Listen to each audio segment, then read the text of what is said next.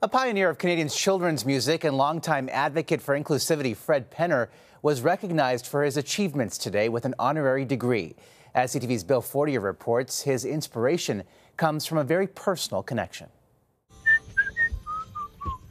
Hello there. Generations of Canadian and American kids have grown up to the words and music of Fred Penner. Come on, get up, get up. The award-winning performer who strummed his way to fame in the 80s is still recording and touring. She just couldn't stay away. And now earning a new degree. Congratulations. Thank you.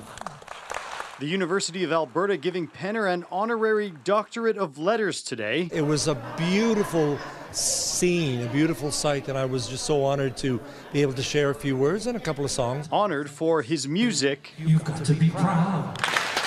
And his decades of advocacy for underprivileged and special needs kids. We recognize his humanitarian efforts to uplift the lives of children around the world. Those two passions are linked by Penner's past. He used to listen to records with his sister Susie, who had Down syndrome. It was amazing for me to witness the power of music and how it moved Susie. Susie died when Penner was a teen. At that point, I felt that any contribution I could make as a musician would honor Susie in some way. So he chose children's music, even though Penner's first degree was in economics. I did not want to be an economist.